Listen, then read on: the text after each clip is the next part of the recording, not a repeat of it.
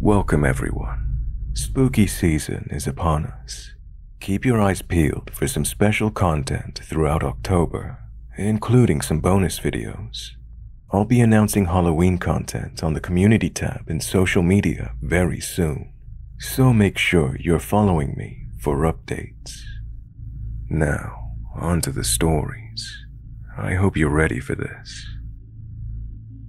I'm an 18-year-old female living in a small town in Michigan.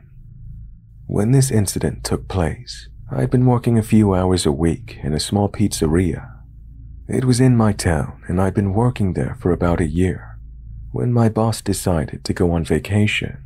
She and her family lived in an apartment below the restaurant, and 2 other apartments were overhead.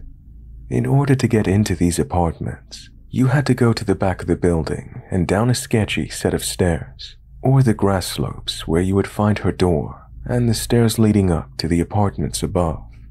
Beyond that, there is a yard, and then some woods. I think it's important to mention that there was absolutely no reason to be behind the restaurant unless you were trying to enter the apartments. Now, I usually worked with my mom because we got stuff done easily, and I hate answering the phones. One night my mom was feeling ill, so I had to work with another lady. She's very sweet, but not really efficient, so I was working hard to keep up and getting a bit agitated when she told me that we need Parmesan. I agreed to get it from the store just down the road if she promised to not make me answer phones for the rest of our shift. There was only about 2 hours left, which were normally pretty slow, so I guess it didn't matter that much anyway. As I was getting in my SUV, I saw a guy pull into the small parking lot with a beat-up car and park near the back. He was lanky and wearing oil-stained shop clothes, which was, and still is, totally normal around here. He got out and retrieved a bag from his trunk and headed down the slope. I know this guy wasn't a renter because I'd never seen him before, and the renters frequently ordered pizza. It was possible he was a friend of one of the renters, but that didn't seem right. It was about 9:30 at night, and one renter was a single mom, and the others were 2 brothers with mental health issues that were pretty antisocial. I was getting bad vibes, so I grabbed my knife from the center console and tucked it up my sleeve. Call me paranoid, but there'd been a lot of car fires and break-ins around that time, so I was nervous to go anywhere unarmed. It might have been a stupid thing to do, but I considered my boss a friend and didn't want this guy to hurt any of the renters or steal from any of the apartments. I decided to go see what he was doing, just in case he had any ill intentions. I got out of my car and walked quietly to the slope. There was motion-activated lights, so I could easily see what he was doing. He was fiddling with an old key ring and trying to get into my boss's apartment. "What are you doing?" I asked loudly so that my coworker could hopefully hear me through the open back door. He was startled but smiled and told me he worked for my boss's husband. He was there to feed the dog and let it out. His smile was creepy, the kind that a liar gives when they're trying really hard to convince you. My boss did have a dog, and her husband did own a fabrication shop, so his story seemed to check out. But I was still not convinced. I decided to go get the cheese and check again when I got back. "Okay, let me know if there's anything you need help with." I tried to sound as normal as possible, but I was seriously creeped out. I hustled at the store and back to work. I'd been gone only about 15 minutes, and when I got back, surprisingly he'd gone. I was still feeling suspicious and bad for the dog who'd been shut in a good portion of the day, so I texted my boss when I got out of work. Fast forward 2 hours later, and I was on my way home. I got to my door when I decided to check Facebook. As I was scrolling, I saw something that made my stomach drop. It was a picture of my boss with her dog on the beach from earlier that day. I called my boss and then the police to make a report. It turned out The guy had been fired by my boss's husband earlier that week for making an inappropriate comment about his 19-year-old daughter and repeatedly harassing other female staff. This guy had planned some sort of revenge scheme, but didn't know they'd left for vacation. His bag was full of tools and a couple of knives. During questioning, he told them that the only reason he left was because he thought I was watching him. Thankfully, he went to jail for that and a couple of other things he'd been wanted for previously. This still creeps me out to this day, and I hate to think of what would have happened if they had been home.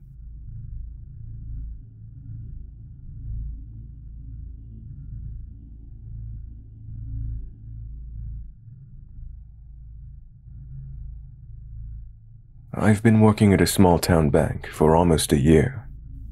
Ever since the beginning, this customer has been obsessed with me, and it recently escalated. Up until February of this year, he's been mildly harmless, mainly just asking my coworkers if I'm single or if I'm interested in him. Even after hearing I have a significant other, he did not let up.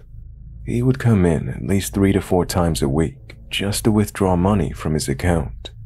At this time, I also had a second job at an animal shelter, and I stupidly told him.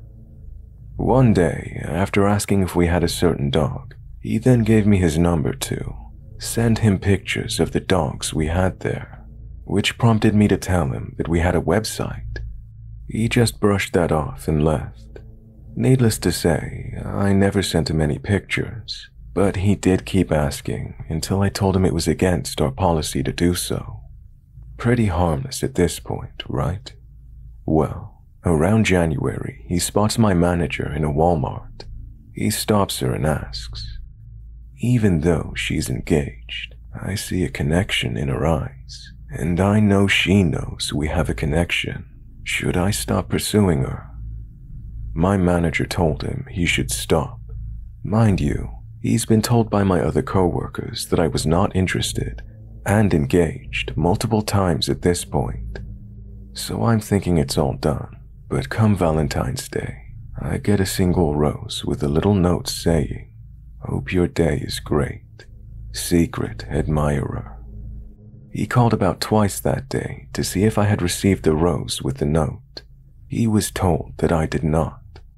Then, a week later, he walks in and hands me an envelope with the words, "Do not bend," and he said it was an engagement present, which I politely declined, but he insisted. It was a signed picture of some 49er. I'm really not a football fan. For the next couple of months, he's pretty quiet about things, but still asking where I was when I wasn't around. He would circle the building, I'm assuming looking for my car. I now have to park in a parking lot 2 streets over. Everything was quiet up until 2 weeks ago. He comes in to get money, and I unfortunately have to help him. When I go to hand him his money, he grasps my hand as I'm handing it to him, and just smiles and leaves. I don't say anything due to just being in shock. Then, last Friday was the breaking point. Just note, by this time, we already know what his handwriting looks like. I come back from lunch to a bouquet of flowers with a note sitting on my desk. It's a pretty long note, and it read, "Do you ever think why your heart sparkles? Have you ever stopped to examine your heart? Do you ever feel a different love in your heart? When I look in your eyes, I feel alive.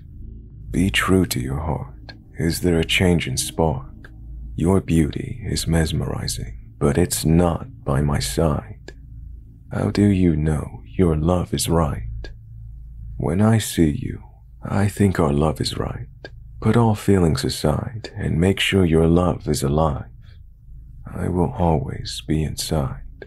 One day, I hope we lay side by side. I will always be waiting for you." It was creepy to say the least. Yesterday, he walks in, and I was told by our HR department that I needed to tell him to stop. But when he came in, I just couldn't. I didn't want to make him mad because I watched too much Dateline and Criminal Minds. But my manager did, and he just said it wasn't him. He then goes home to tell his father, who then proceeded to yell at my manager. Needless to say, I think this will be the last time I see or hear from him, because they will be closing their accounts today.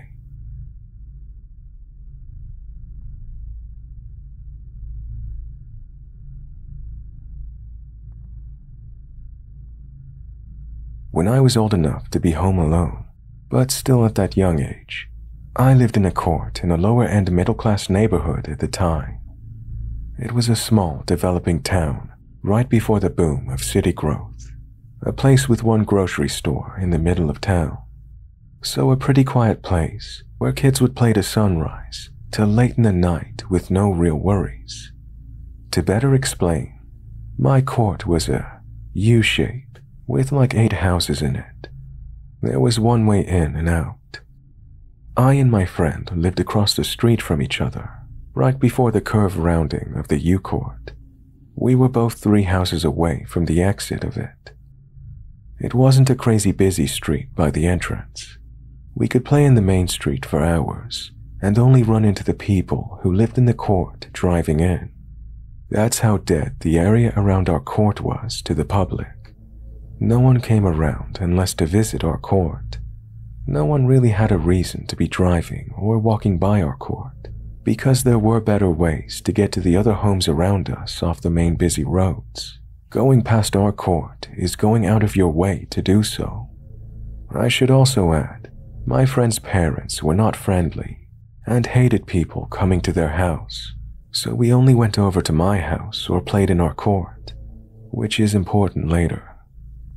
It was Halloween, and I decided to stay home and trick-or-treat my neighborhood with my friend Ashley, who lived across the street. It was late Halloween. The kids had gone home hours ago. The streets were dead silent except for us. My family had left earlier to one of the rich neighborhoods to get the awesome chocolate bars with large king-size bars. After, they were going to go hang out at a friend's house, then get home late or spend the night, wherever the night would take them, I guess. I didn't want to hang out with my younger siblings and their younger friends. I wanted to hang out with Ashley, so I asked to stay home alone. My parents agreed, with the promise I would go in and lock up the house as soon as she went in. I agreed. It was close to 10 or 11 at night. Our night went great, and it was dying down, with her waiting for her parents to eventually call her in for bed. Ashley was chilling with me as we sat on the curb in front of my house, talking, which, being in that preteen stage, was a common occurrence. When we noticed this middle-aged man walk past the end of our court, looking around as he passed, he paused, noticing us. The man slowed down and stared at us for a bit as he walked. No big deal, but something was off. I can still remember what he looked like, because I remember how odd seeing him was.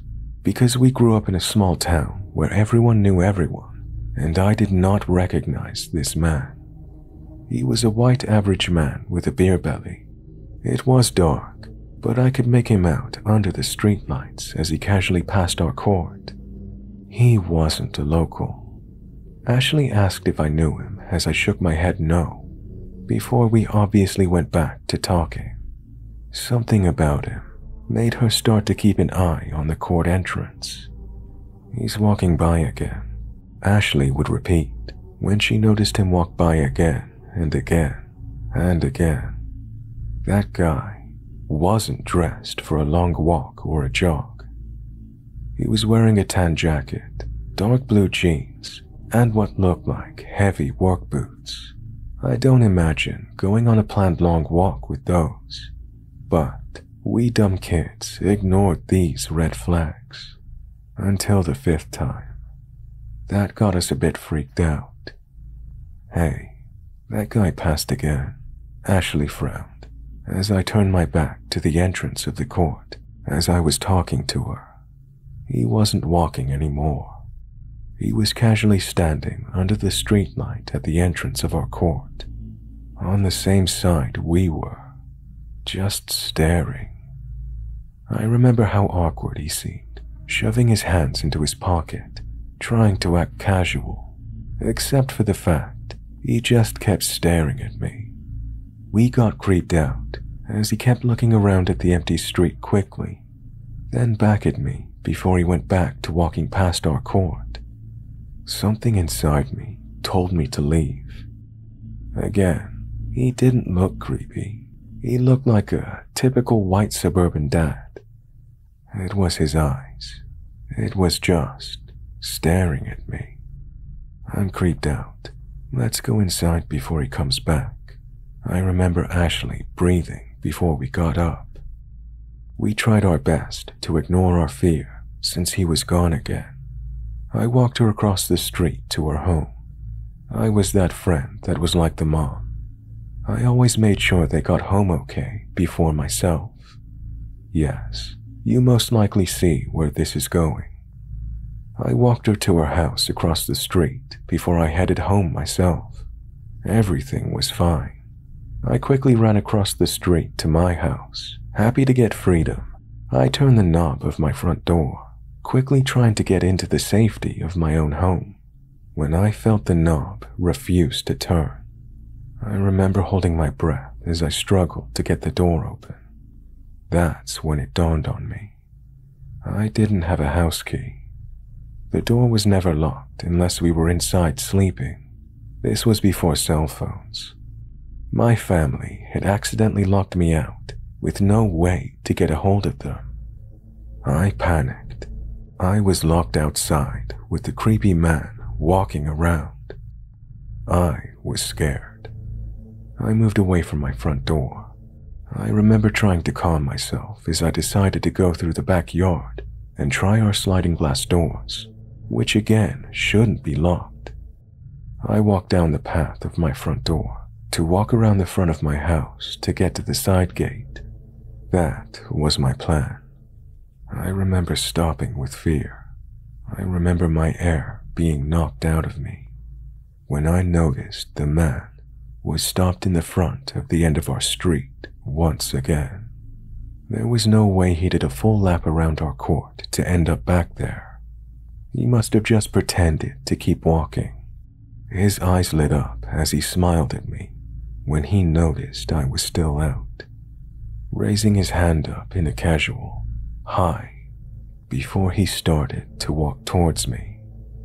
His steps towards me were casual steps, like he was just taking a walk, but he was staring at me.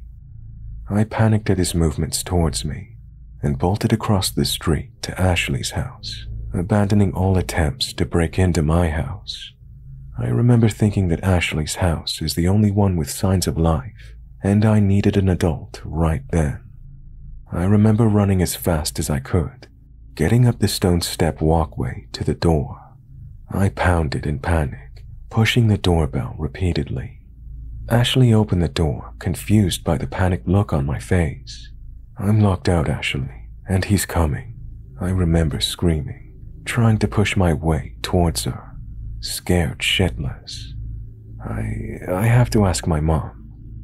Those words broke me as she quickly closed the door, most likely not realizing the fate she was leaving me to. I remember crying as the door slammed in my face.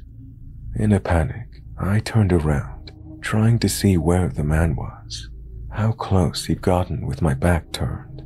He had resumed walking the court when I assumed the door was open, now only a house and a half length away from me.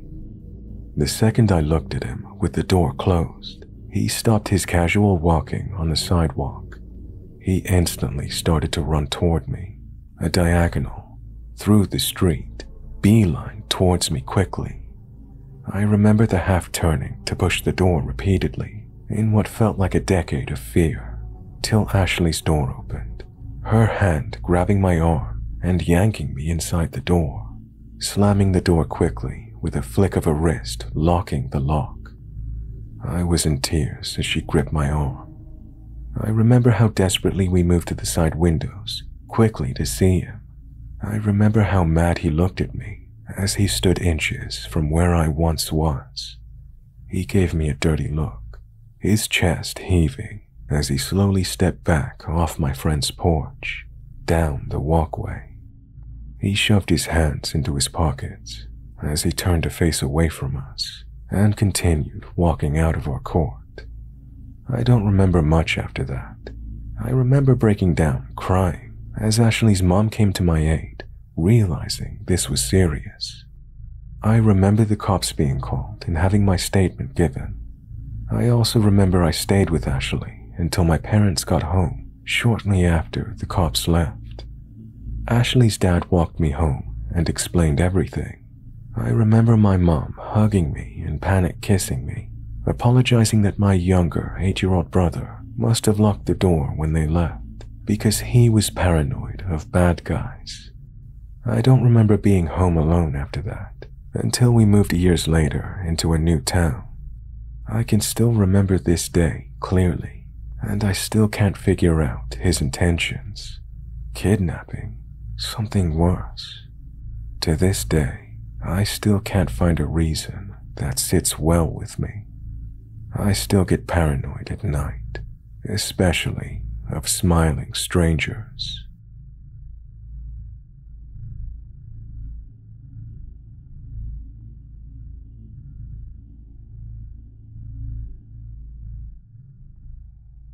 I live in a small town and work in a neighboring town.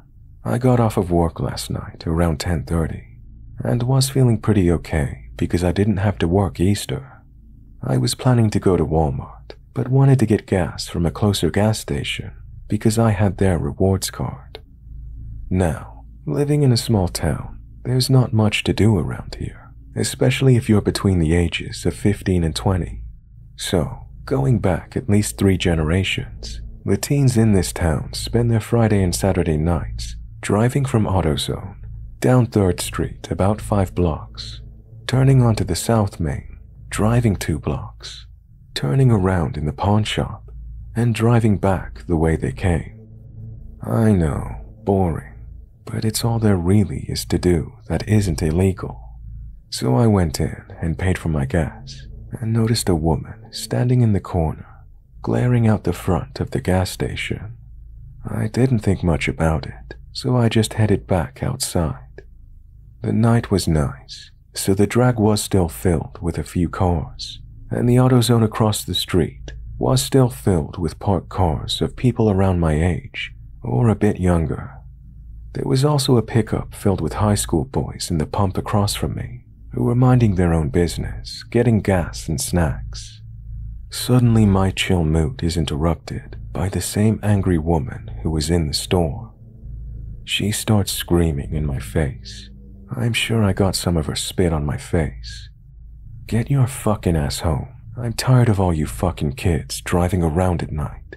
Get the fuck out of here, she screams, loud enough for the rowdy guys in the pickup next to me to go quiet. Oh, and she also said I needed to stop having sex and being a slut. I haven't done any of that. She keeps yelling about teenagers and how disrespectful we are. And since I'd just gotten off of work, I was sort of brain dead and blanked out until I heard my gas pump tick off. And the lady was still screaming in my face, $13 of gas later. She'd worked herself into a sweat and was breathing heavily. And as a somewhat overweight person myself, I could tell she was having a very hard time at it thanks to her size. My mouth just dropped open, and I pulled the pump out of my tank. I mustered up the only response I could think of. Ma'am, I'm 20. I just got off of work. I'm getting gas. Somehow, this crazy bitch gets angrier and tries to step forward, when the boys in the pickup truck start laughing. Hey lady, I'm 17, the driver yells. Then the 4 other boys, now out of the truck, got into the act, yelling their ages. Crazy lady, now having multiple underage targets, goes chasing them. The boys are screaming and laughing, as this 60-year-old lady chases them around the truck. I thought, fuck this, and climbed into my truck. The driver of the truck looks at me like, now what? So I motioned for him to move. He honks and yells for his friends to jump into the bed. 3 of them made it in, except for the bigger kid, who I think he said was 16. The old lady had grabbed his shirt and wasn't letting go. I had started to drive away, but stopped when I heard the 16-year-old yelling for her to let him go, while the other guys told her to fuck off.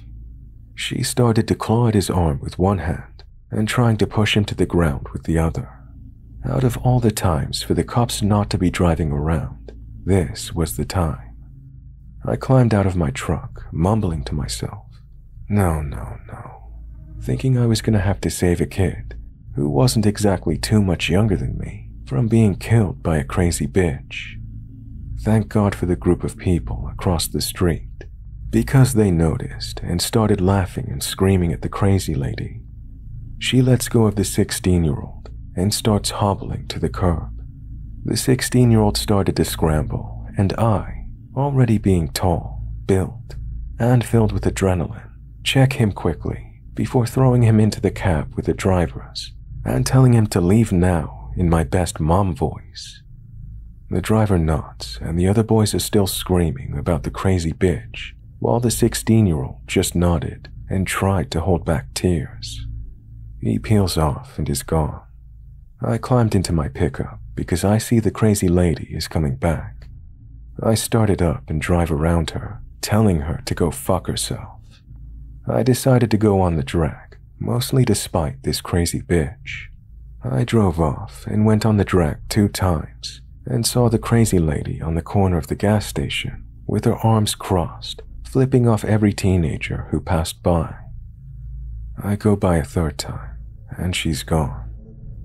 I'm wondering if she went home, or worse, went to one of the parking lots where people parked to harass some more people. It was the latter. There she was, in the AutoZone's parking lot, screaming at some girl before a guy got in between them.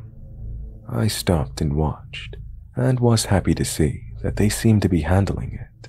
And by handling it, I mean harassing her back. There was a guy who had a repurposed scooter/cart and kept doing circles around her. I drove off, and when it was getting late and time for curfew, I pulled over and talked to the group and the guy in the scooter. Apparently she'd had enough and just trudged into the darkness behind the gas station. I pointed out that the houses behind the store are known for meth heads, and the group agreed she was probably on something. I ended up hanging out with them the rest of the night. They were pretty chill people. The guy on the scooter was hilarious. I never saw those guys in the truck again that night. I just hope that the 16-year-old wasn't too scarred.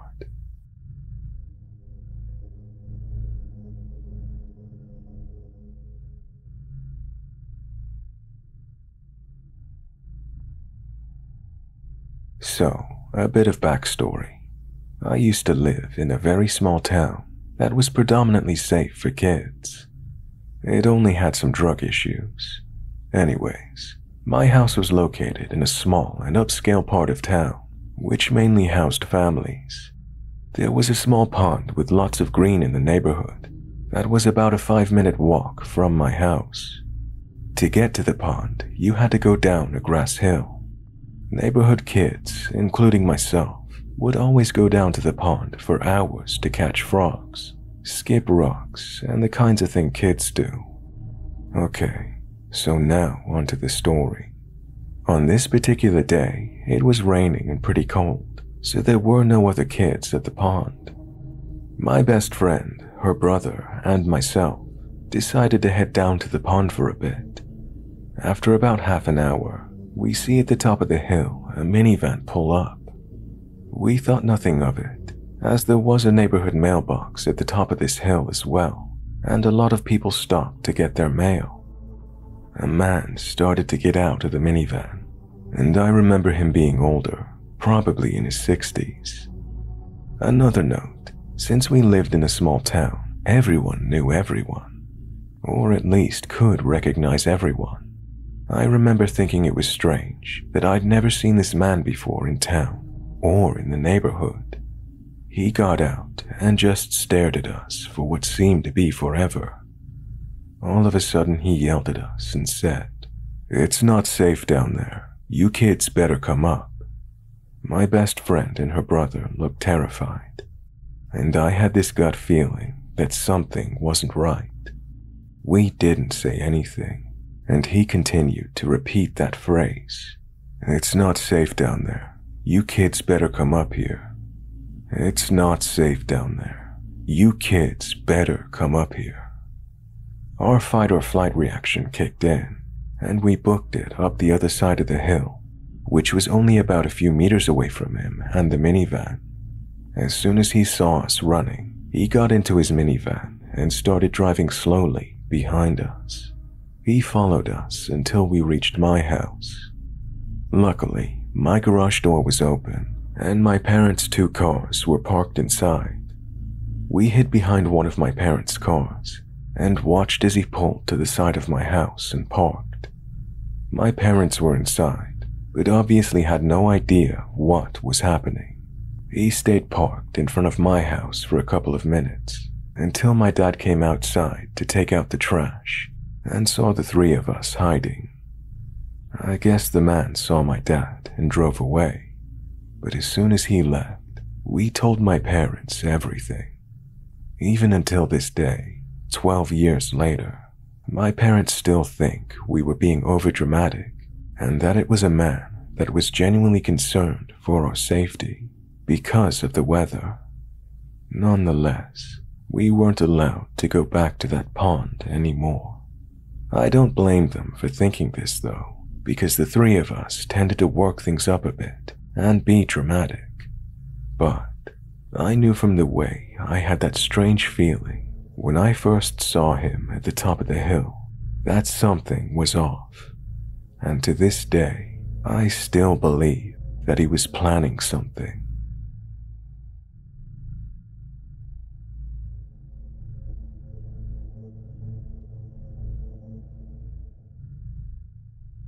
I grew up mainly in a small town in Texas. We lived in such small towns that everyone knew each other, and even if you didn't know someone's name, at least their face was familiar and recognizable. I also grew up with 3 other siblings, and we would all walk to and from school together. At the time of this memory, I was a young 7-year-old boy, and I remember it clearly being an intensely hot day. For reasons I can't recall, I was walking home alone that day, which was highly unusual and rarely ever happened. We didn't live too far from the school, but we would take certain tucked-away routes that we perceived as shortcuts. This particular route was occupied by just a few houses, and most of them were empty. So, it was usually a very quiet, inactive area, with little chances you would even encounter cars driving by. I remember thinking it was so hot that day, and my backpack was so heavy, I couldn't wait to get home. Halfway to my house, quietly out of nowhere, I hear a car slowly driving behind me. After walking for a while, I finally turned around to see it was a small black car. I could barely see that there was more than one person in it.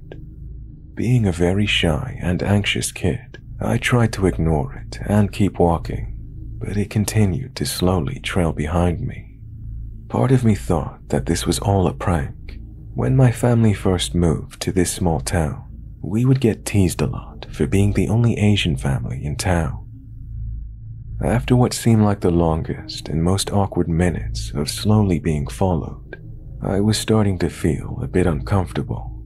So, I stopped walking and stepped further aside to see if they would just eventually pass me. Even at the time of this happening, I never thought I was in danger because this small, quiet town was known for being very safe. And like I said, everyone knew each other. The car then slowly drove up to me and rolled down its passenger window. There were 3 young men in the car. They weren't teenagers. They looked like they were in their 20s. I remember being caught off guard by not recognizing any of them, which was very strange for this town. The guy in the passenger seat then said with a smile, "Hey, do you need a ride?" Still being ignorant and not sensing any danger, I thought it was so tempting because it was so hot outside. Regardless of actually wanting to get into the car, I just said, "What?" He began to repeat, "Do you need a ride?" Then the guy in the back seat of the car began to open the door to let me in, as he grinned at me. Once again, even though I actually wanted a ride home, I said, "What?" All three of them smiled and chuckled. The man again said, "Do you want a ride?" with a smile. At this point, I was so embarrassed and anxious, and once again just said, "What?" The silence in the background was interrupted by the sound of a screen door opening in the distance. I could see a familiar elderly woman just looking at us from her door. Looking back, I think she did this to let them know of her presence, to possibly scare them away, because this was obviously a very sketchy scene that she was witnessing. I turned back to look at the men. None of them were smiling anymore. They all looked so serious.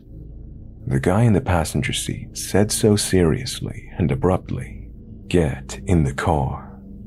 It almost felt like a scowl. I felt like I was being put on the spot, and I could feel a sense of urgency. So naturally, I became even more nervous, and once again just said, "What?" I then hear the screen door shut, and the elderly woman was now standing on her porch, making her presence even more evident. The men were all clearly very annoyed, and the man in the passenger seat then just said, "Forget it," as the guy in the back seat shut the door, and they quickly drove off. Still being completely oblivious to the danger of the situation, I remember thinking as they drove off, "Damn it, I could have gotten a ride home," which is both funny and scary to think of today. I then turned to the elderly woman on her porch, and she gave me a gentle smile. I shyly smiled back and continued to walk home. It was years later that I realized how shady of a situation this was. I'm so grateful to that old woman who practically scared these strange men away. I was so close to willingly getting in their car, and if she wasn't there, who knows what these men would have done when they lost their patience. It gives me chills today to think of what may have happened if I got into that car with those strangers. So thank you, kind elderly woman.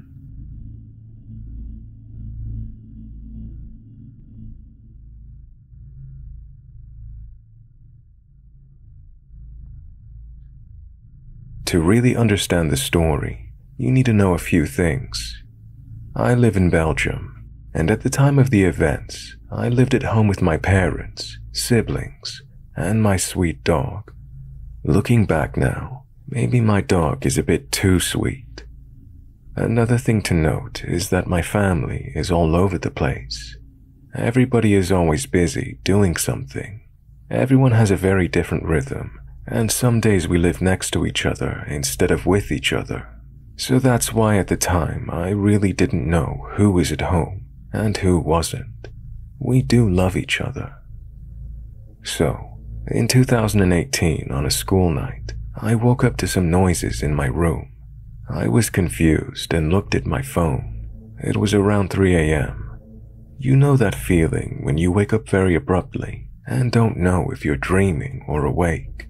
That was kind of how I felt. There's a street light right at my window, so even though the curtains were closed, I could still make out some silhouettes and figures.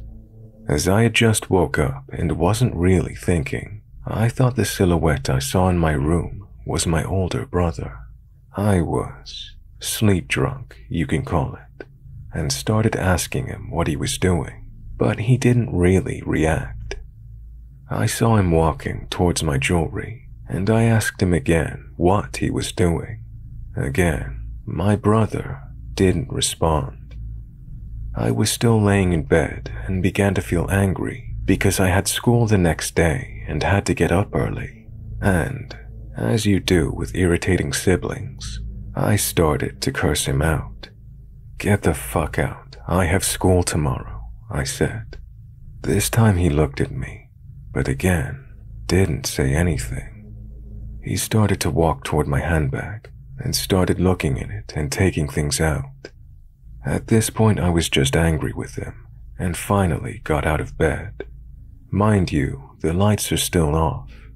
I walked towards him and asked him again, "What the fuck are you doing? Get out." And I physically started pushing him slightly towards the door. Then he spoke. "Where is the money? Where is the money?" In like this very strange, almost fake accent. And seriously, I started laughing it off. I still thought it was my brother. "Okay, I don't know if you're drunk or just being an asshole, but get out." By this time, we were almost at the door. He left and I closed my door. Finally, I thought as I went back to bed. But I started feeling unsettled. I got nervous and scared and started thinking it over. Didn't I smell cigarettes? My brother doesn't smoke. Why would he act so strange? So, just to be sure, I texted my brother, "Where are you?" His answer made my heart sink to my knees.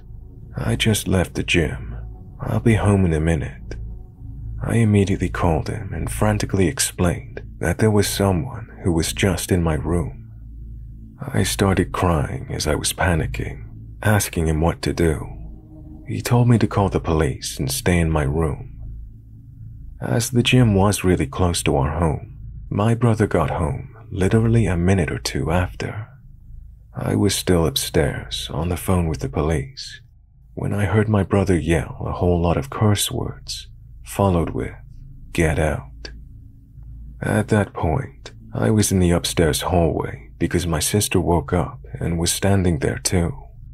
My father fell asleep downstairs on the couch, so when he heard my brother scream, he immediately woke up and knew there was something wrong. He went to the downstairs hallway and saw my brother chasing the intruder. At this point, they were already at the front door. My brother managed to take a backpack from the intruder, but sadly he got away. My brother did get a good look at him though. So, the police came and I was actually in shock. While we were talking to the police, we had to describe the person. I told them exactly what had happened and how he looked. Due to the streetlight, I could only see the clothes he was wearing. So I'm telling the policewoman about his black pants and green hoodie. Then she abruptly stopped me. "Green? Your brother said light gray." That's the second time my heart dropped to my knees. There were two guys, not one. Both my brother and I were 100% sure about what we saw, so there had to have been two guys. They took a few iPads, phones, and wallets, but luckily my brother took the backpack where there was a lot more of our valuable things that they didn't get away with. But the burglars were kind of stupid because we still had Find My on all our Apple devices, and they were still running. A day later, when we saw the location, my brother jumped in his car with my father while on the phone with the police. They waited for the police, and then they went into the house where our stuff was located. They found one guy. He was crying and covered in his own piss and puke. They arrested him and he confessed. He said he was high on drugs and it was the first time he ever did something like that. He was very panicky and crying the whole time. My brother recognized him as the intruder he chased, so that meant the guy who was in my room was still out there. The guy snitched on the other guy, but he was nowhere to be found. We all kind of got on with our lives, but I was really scarred. I slept with my lights on for more than a year, and every time I would be awake past 3 a.m., I couldn't go back to sleep. The intruder they caught went to jail for a year, and he's now in a rehab program. He sent us a letter or two. We kind of felt bad for him. He was traumatized too. But half a year ago, we heard that the second man was taken into custody. I was finally over it. I mean, it wasn't as bad as the beginning, but of course, I still got scared sometimes. But now they finally caught the man who was in my room. What we found out was unsettling. While the guy that pissed himself didn't have a record before this happened, the guy who was in my room was a very experienced criminal. He had multiple possession charges, theft, DUIs, and worst of all, assault and attempted homicide. The man I talked to cursed out and pushed out of my room at 3 a.m. was dangerous, and I'm very happy to be alive.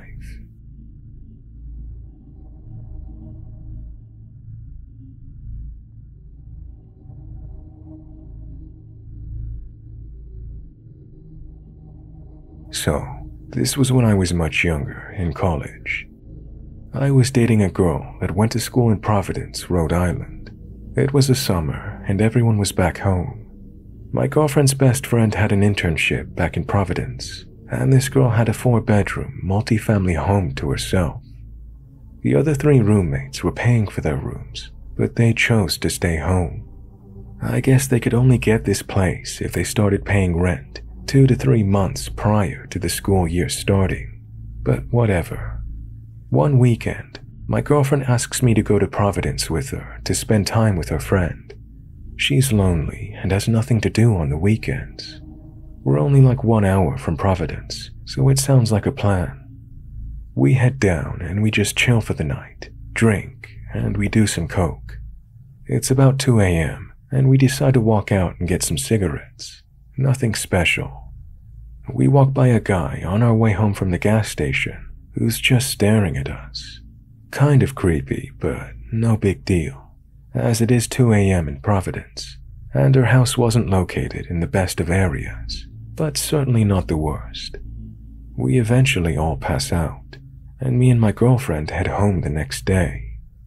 The end of the week comes, and my girlfriend asks if I want to go to Providence again, but I can't, as I have to work all weekend, so I decline. She heads down there, and her friend's boyfriend is coming to stay over, pretty much a repeat of the weekend before. They all drink, but end up going out and partying a bit. They're walking back after a night of drinking when they enter the mudroom around 2 a.m.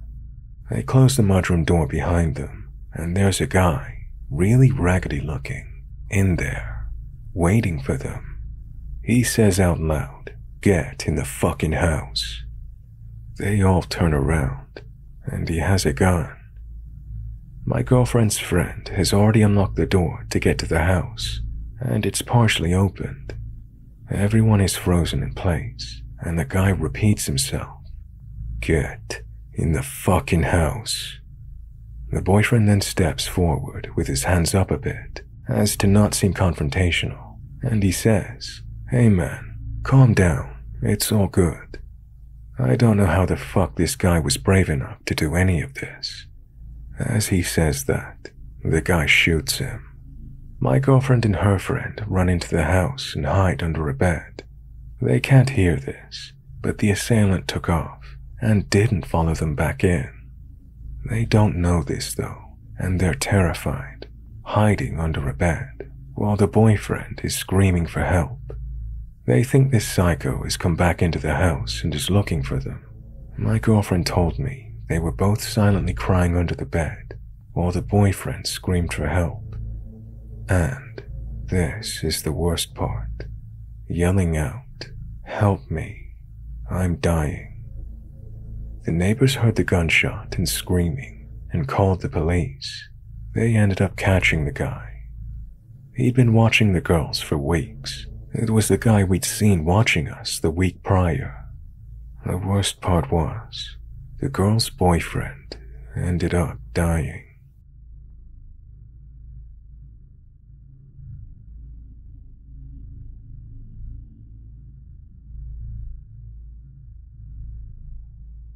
Like most people in Latin America, a fear of being robbed at the ATM was drilled into me at a young age. As a result, we always go to public places during busy times. We also eat dinner quite late, usually around 8:30 to 9 p.m. Anyway, last night I was short on cash, so I headed to the mall. It was around 7 p.m., so just after people got off of work, but still well before dinner. It was already pitch black outside. There were quite a lot of people around, and the line for the ATM was too long. So I decided to walk around the mall and maybe get a snack. I got to the end of the mall corridor and saw an escalator, so I assumed there were more stores. But as I began to descend, I realized my mistake. I had entered a basement area full of random junk, like food containers, blank price tags, water bottles, and face masks. It was just a big room with the other side of it being empty. I looked around, trying to find the way back up, but there didn't seem to be another escalator, so I walked through the room to an open door, which revealed a hallway with offices. The lights were dim, and the place seemed deserted, except for one door near the end of the hallway. Curious, I peeked into the room to see an office with the door pulled out and piles of sawdust. I saw a man painting the wall. It was too late. He saw me. "What are you doing here?" he asked. "How did you get here?" "I'm sorry, I was trying to find a way back up," I replied. "No, you weren't," he said. "Do I look dumb to you?" "No matter though. Come over here and tell me your name." I have to go," I replied. "What's a sexy thing like you in a rush for?" he said. "I bet I could make you feel good. Come on, there's nobody around. Give me a kiss, babe." I started running down the hallway at full speed until I reached the escalator again. The man didn't seem to be following me. I never heard any footsteps, so I assumed he stayed and kept on painting. A few very long minutes later, I found the up escalator behind a bunch of cardboard boxes. Soon, all the colors and sounds returned, and I was thrust back into the boisterous corridor. I don't understand why the mall made it so easy to stumble into the basement, or how people get out normally. The whole thing was just creepy. It feels like I stepped into a different dimension or something, like I was in a place that shouldn't be there.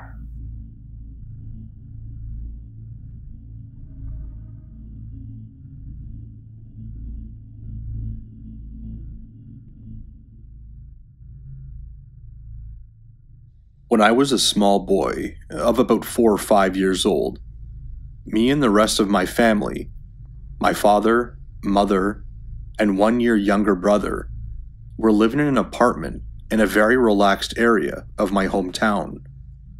Usually, we were well supervised by either my parents or a babysitter. On one evening, however, my mother went to her sports group, and my father had to do an unexpected extra shift at work. My mother had missed the weekly training several times recently, so she really wanted to go, and left my brother and me in front of the TV. If you ever want to stun children, that's the way. In an hour or so, my father would arrive. Out of routine, she reminded us to never open the door for strangers, and the consequences of traditional German education. You basically tell your children scary stories about other children who did things wrong and how they died. Although, We really knew this by heart anyways. 10 or 20 minutes after she left, there was a ring at the door. Happily, I thought about my father coming home, so I got out of the stasis, bolted to the door, and more of a habit than critical thinking, I used our intercom before opening the door, asking, "Is that you, Dad?" A voice came back with a muffled, "Yes," which was anything but my father's voice, which I told the guy on the phone as well. After a short period of silence, he now wanted to know whether I was alone, but I wasn't. So I told him only me and my brother were there. Again, there was a period of silence. "Listen, I'm a friend of your dad's. We wanted to meet up this evening. I think you can just let me in, and I will wait for him to return." Of course, I was in doubt, so I asked him about the names of me and my brother. He got the second one right, and mine wrong. But after I corrected him kindly, he just restated that he wanted to be let in. It was a really rainy evening. Over the course of the talk, all of my alarm bells started to ring, so I had to make really sure it was someone who knew us. I went to the living room and discussed the problem with my brother. We came to the conclusion that there was only one way to find out, asking him quite the foolproof question: what my stuffed dog's name was. Of course, he couldn't answer that question, and with that, we finally told him what we should have told him from the beginning on: that we won't open the door to strangers, and that we will definitely call our mom if he doesn't go now. He seemingly gave up after that, as there were no further responses. When my dad returned, we told him about the incident. As everyone probably already guessed, he didn't expect anyone to come over that night or any of the following days.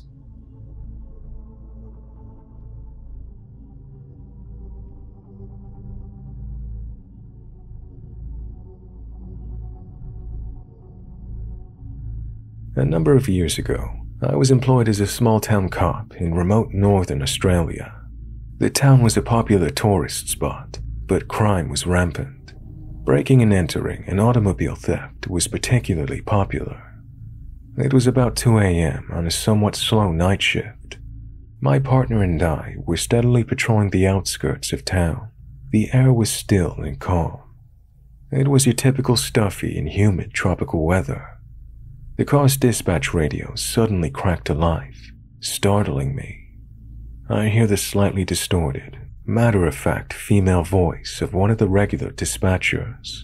There's something slightly off about the tone of voice. Our dispatchers are amazing under pressure, but you can hear the slightly rushed and breathless delivery of the incoming job. Whatever it is has shaken our seasoned dispatcher. The broadcast is to all units. It comes in as "Intruders on," which is a shortened version of "Intruders on premises." The job details are just rolling in, but we don't even hesitate. "Intruders on" is a priority call. Dispatch fills us in as we race to the address. A young woman living alone had cranked up her air conditioner in her bedroom. She then snuggled under a thick doona for the night and texted her cousin for a bit before falling asleep. She woke, feeling something was off, to see the figure of a man standing in her room, watching her. Amazingly, she did not scream or give off a reaction that she was awake. She shifted as if she was still sleeping and curled up further under the covers. She then blindly felt around for the phone that she discarded on her bed earlier that evening. Under the covers of the thick doona, she texted her cousin about a man standing in her room. Her cousin was the one on the phone, conveying everything to our call takers. The victim was conveying that the man was simply standing by her bed during the minutes that we were taking to get there. She could occasionally hear his breathing and movement when he shifted. We debated turning our red and blues on, but declined for fear of the intruder panicking and trying to hurt her. We get there a heartbeat after the other unit. In the darkness, I can make out the other 2 officers moving around the front of the house. As our car screeched to a stop, the headlights catch the man fleeing from the far side of the house. He's barefoot and bounding across the driveway when our guys on foot spot him. We join the chase. The guy is overweight and doesn't get far running down the road barefoot. We nab him, and I'm surprised at how normal he looks. He's a bit scruffy, bogan, and unkempt, but still pretty average. He later admitted that he likes breaking into women's home to watch them sleep. The crime made him feel powerful, and he enjoyed invading other people's privacy and violating their sense of safety. He refused to disclose his other actions, but it was obvious that this had been going on a while.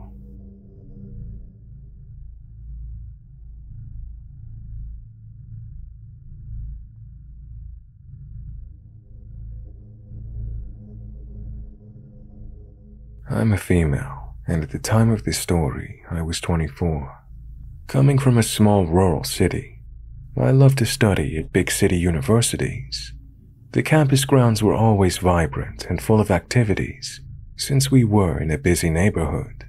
In spite of being so busy, the homeless and addicts in this part of town were very considerate. In all my years of study, I experienced some bizarre and creepy moments, like seeing 2 guys at 8 a.m., pants down with a syringe in the back of their knees, next to the school entrance, and a homeless regular discussing their jail experience with me, while I simply wanted to smoke a cigarette during my class pause. That kind of stuff.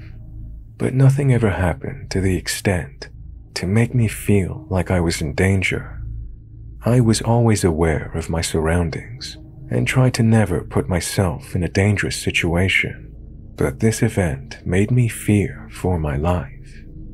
I was in between 2 classes and wanted to grab a bite and be able to study at the same time. One Thai restaurant near the campus had a second-floor eating area that was usually quite calm, so I grabbed my food and make my way to the second-floor area. This area is shaped like an L, and I always used to sit at one of the tables in the corner of the L. The tables there were kind of hidden from the rest of the dining area, and it helped me focus on my studying without being distracted by all the coming and going of the other persons present. When I started eating, there were around 5 people eating and chatting. About 20 minutes after, the dining area seemed to clear itself. I'm now all alone and focusing on my lecture.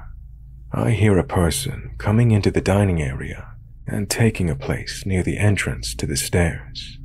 From where this person is seated, they are not able to see me in the corner of the L. I simply make a note in my head and continue to read. I began to hear the voice of a man talking to someone on the phone. I did not pry at first, since I still have 15 pages to read before my class in 15 minutes. Then I hear it clear. "I will kill you," followed by a creepy laugh. The brief laugh added to the end of his sentence made me freeze. At this point, I'm on high alert and taking the time to analyze the situation. Are we really the only 2 people on the second floor? Maybe this threat is directed at me. Is this a drug addict from the neighborhood having a weird trip? Is he just deranged? Or is it a person joking? My mind is running quite fast between "it's simply not as dramatic as it sounds" to "what the fuck." I need to leave since this person's making threats of killing another person. I'm deciding how I can leave this situation while I hear him menacing the other person on the line repeatedly with threats that he will kill them. Further, he adds threats like if they don't believe him, they will have to wait and see for themselves as well as what he's planning to do with her body afterward. The more this man spoke, the more his voice filled with hate. His creepy laugh in between each threat made all of this too serious to be fake. I don't know if it's because I was frozen for quite some time, but the room seemed so heavy with all the hate this man was sputtering. In some ways, I couldn't move without cutting some tension. As soon as I realize this, I tell myself that enough is enough. I need to leave before this man realizes that I was there all along. I slowly put in my earbuds and began moving my head to a fake song. My goal was to imply that I didn't hear anything from his conversation, but at the same time, be able to hear him. I get up from my chair, which alerts the man that there is indeed someone else in the room with him. So I am now standing. I am able to look at the man, so I give him a casual, nonchalant glance to be able to read the situation. When he heard me move, he stopped talking. I can now see his mouth wide open with a surprised expression. I glance back to my backpack, and I put back all my books and personal effects without looking panicked, all while bumping my head to my imaginary tune. The man is still holding his phone to his ear and hasn't peeped out a sound since he realized I was there all along. All his hate just switches to pure shock and disbelief that he's threatened another person with death while having a witness all along. Kind of the way people can be quite nasty on the internet, hiding behind their screens, but silent and polite in real life. Now the tricky part. I have to pass him by the access to the stairs, so I continue with my fake vibing and silently singing to my music without looking directly at him. My body was tensed all the way to the stairs, since I knew the man was still frozen in place and looking at me. As soon as I passed him and accessed the stairs, I was now able to breathe again and escape from this heavy room. As mentioned before, the neighborhood was filled with people in precarious situations, so there was always police patrolling around this area. As soon as I came out of the restaurant, I spotted a cop car just across the street and went to share the incident and location of the creepy murdery man upstairs. They took my phone number in case they had more questions for me, since I had to head to class. I never received any phone call afterward. I never passed this man in the neighborhood either after this event. Even if this was very creepy at the moment, and it could have gone differently for me, I always think of the poor person on the other side of the line, receiving all these threats, and having this man in their life. I hope they are safe, and that this man never acted on any of his death threats.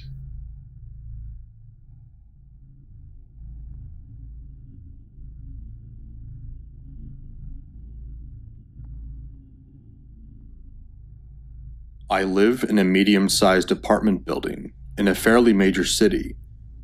While the neighborhood I live in is more on the safe side, gun violence is very high in my city, and we have a big trafficking problem. Despite this, I feel pretty safe going out, especially close to my apartment building, where it is mostly well lit, and I am friendly with a few of the regular homeless people.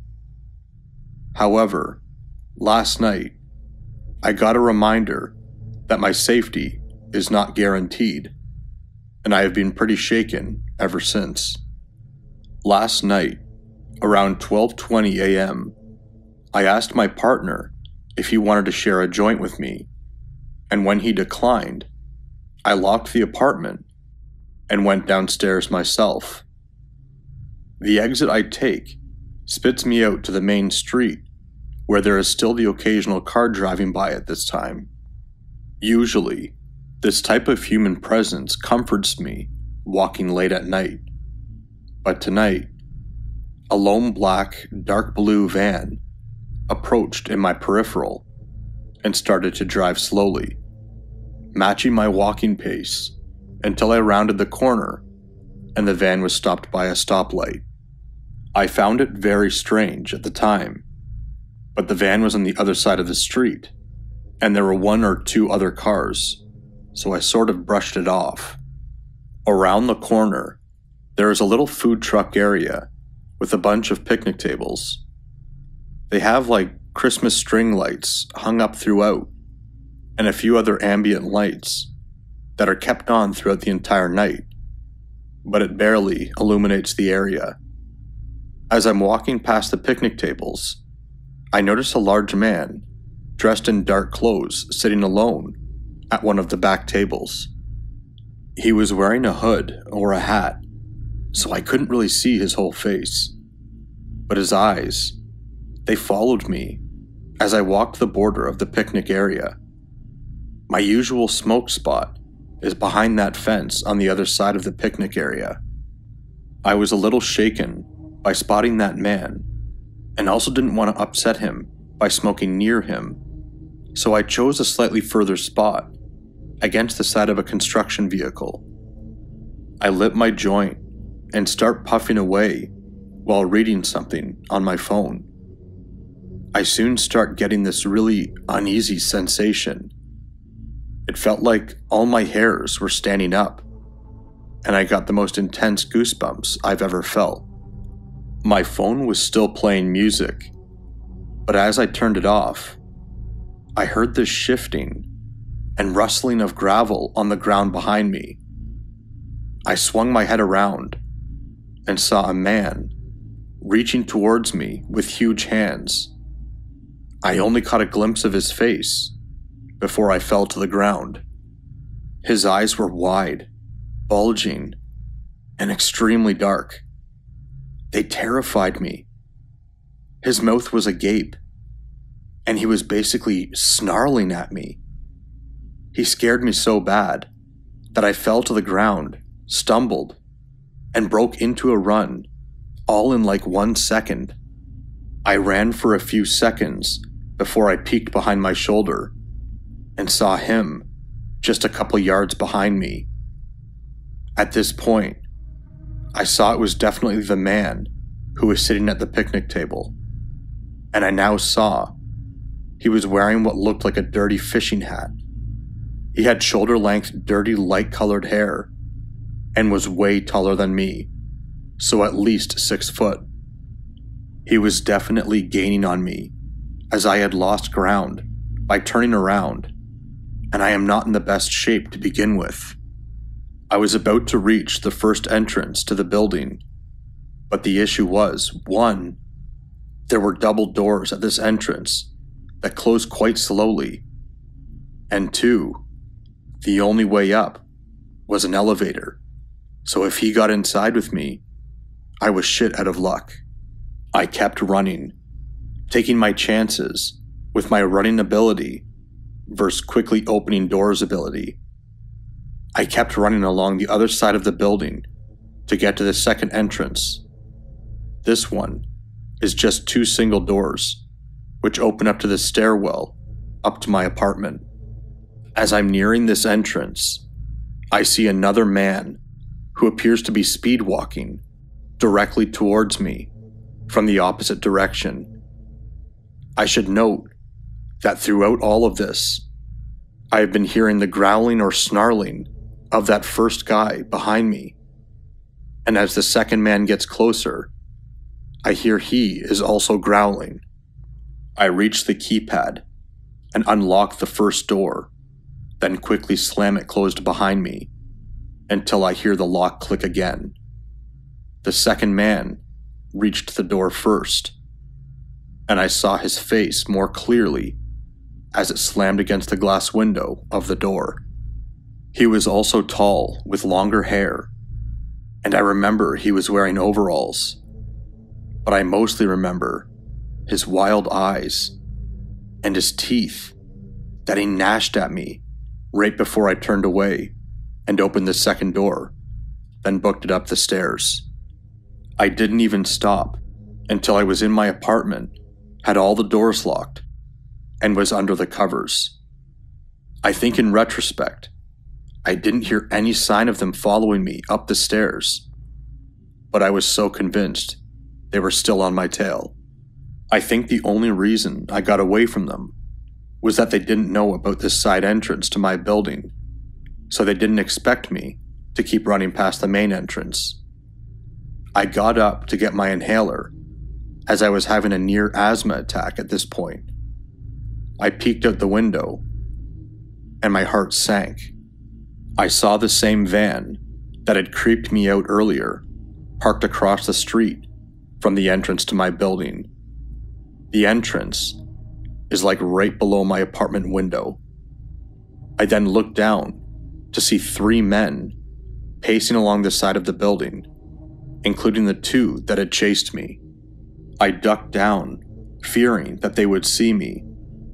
A few minutes later, they start shining flashlights into the windows of apartments. At first, I think of course it's only my apartment, but after a while, it's clear that they're just searching for me. At this point, I try to call my building manager to let him know about the situation. He then set out a text alert to our entire building. I was so paranoid that another innocent person would run into them, so I called the police. They told me that they were on their way and to stay out of the window in case these men were armed. A few minutes later, the men were spooked by a faraway police siren and get in the van and peel away. I think it was from a different 911 call though, because when the officer arrived to our building, the siren wasn't on. I spent a long sleepless night thinking that they'd come back, but they never did. I'm definitely going to avoid being alone at night from now on. I asked one of the homeless guys that I am friendly with if he saw anything suspicious last night, but he said he hadn't. They couldn't have been residents because they didn't leave after management sent that alert to us. The part that sticks with me the most is the growling and the intense look in both of their eyes. I have no idea if they were on drugs or what. They never said any words to me or each other. I haven't heard any updates from the cops, but it's only been a few hours, and they didn't seem that interested in my statement, as the van had disappeared when they left.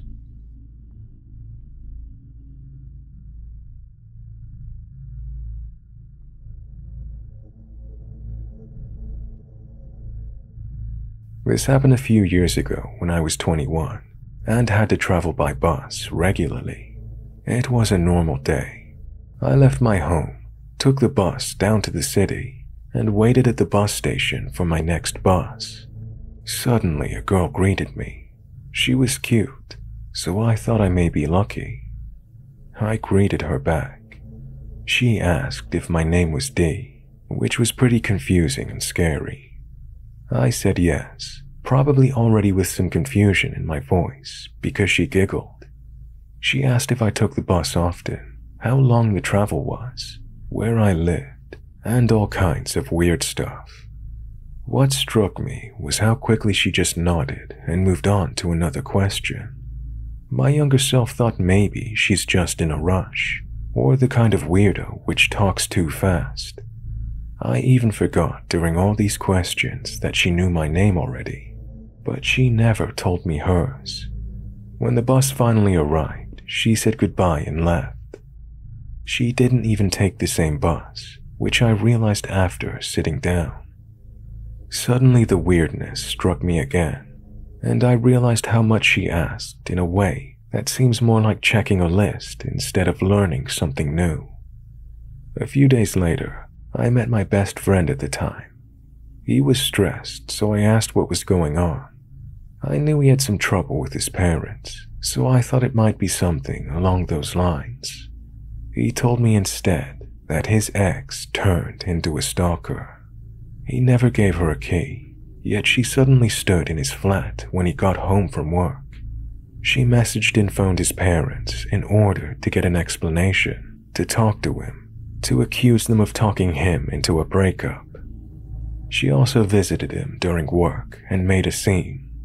His boss being the person throwing her out of the building and threatening to call the police. I remember the girl from the bus station. I described her, even though I could only vaguely remember what she looked like, and he nodded and told me that was her while going pale. I asked how she knew me and why she wanted to talk to me, which he couldn't answer. She knew my name because he talked about me once, but never told her more than that. We didn't learn how she learned so much about me, and we never want to because he had it harder than me.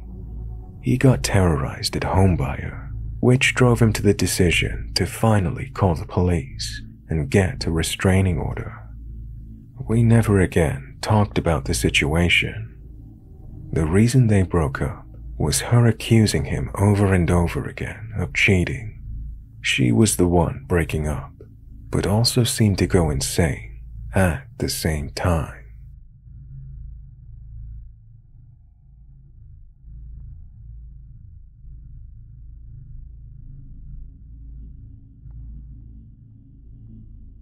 This happened like 3 weeks ago. It was 6:30 p.m. I was on my way home from school and I encountered this one homeless man who wanders around my suburb carrying a sack along with his 2 children.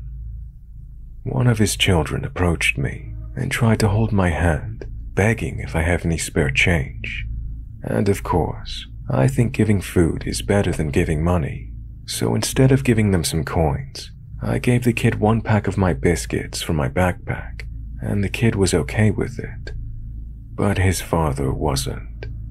He gave me a disgruntled sideways look. I just walked away, feeling uneasy, and also sprayed some alcohol on my hands after that, since the child's hands were seriously dirty at the time, as he just scavenged from a nearby trash can right before that moment. 2 days after that, I encountered them again when I was on my way home around the same time. It was on a different street in my suburb. I was going home after visiting a friend, and this time they were begging really hard for money. I didn't have any money or food I could give them, and the man asked me if I really didn't have any money. That made me feel startled and gave me some serious chills. He started approaching me really slowly, asking if he could check my backpack or my pockets, so I started moving away from him. But then his 2 kids started grabbing my bag to prevent me from escaping. But I managed to move fast enough that their hands slipped away from my bag. They started crying really hard when they stumbled on the ground. Their dad started screaming at me as I escaped, called me selfish and heartless for doing that to his kids. I tried contacting the local authorities in my area to see if they'd witnessed the man and his kids on the street. They said that they're quite familiar with him since they wander around quite frequently. After reporting to them what happened to me, they said they'd patrol the area to see if he came back. However, ever since that day, I haven't seen him again.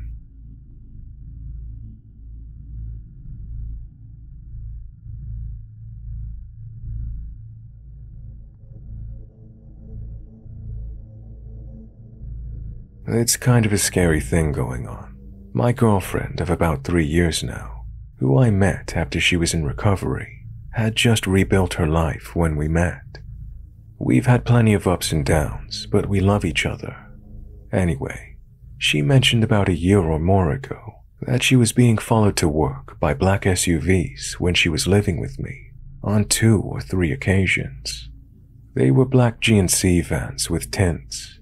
Fast forward to this morning, the same van was driving towards her on her way to the train, and the driver rolled down the passenger window and said, "I'm so happy we finally found you." She kept walking and crossed the street where the van wouldn't be able to get next to her. She called me and was in tears after she ran to the train station once she thought she was out of sight of the van. We're not sure what's going on. She claims her ex is a single male raising multiple kids that aren't even his. She said he also sold drugs and knew some big-time guys who trafficked drugs. She said this to me on WhatsApp after she got mad that I kept asking, why anybody could be following her. She also claims that they've asked if she would move things across borders, which she claims she never did. She also snuck in the fact that the drugs sold either by her ex or his friends have killed people in the past, but that was over 4.5 years ago. The only other thing I could think of is she claims she was abducted by aliens as a kid, but that's kind of crazy to me, and I've always dismissed it in my head as maybe bad dreams she's had as a kid. But they wouldn't come back in an SUV if they wanted to talk to her. She's always very level-headed and honest about everything. There's no reason she would make any of this up or lie to me, and she was in tears on the phone. She's leaving work at a weird time today to pick me up when my shift is over, which she would never do, as she feels unsafe now. So here's my theory. She moved into her new apartment and her address was changed on the registry within the last 3 months or so. It's a very upscale place as her job pays her very well and she holds a supervisor position. She also financed a nice car about a year ago. I'm thinking that maybe she dropped off the map and appeared at an expensive residence with a nice car, and now they're asking questions. I'm not sure what I would rather it be at this point. Nobody's gonna pop out of a black-tinted van with good news. It's not like they're following her because she has an unclaimed lottery ticket or something. Any advice is appreciated, as this kind of thing is freaking me out. I'm really trying to stay cool about the situation.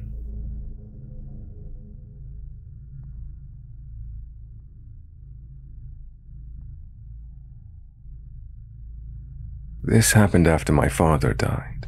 I was living with my mother at the time. I think I was about 15 years old. One dark, stormy night, at about 3 in the morning, I heard the doorbell ring.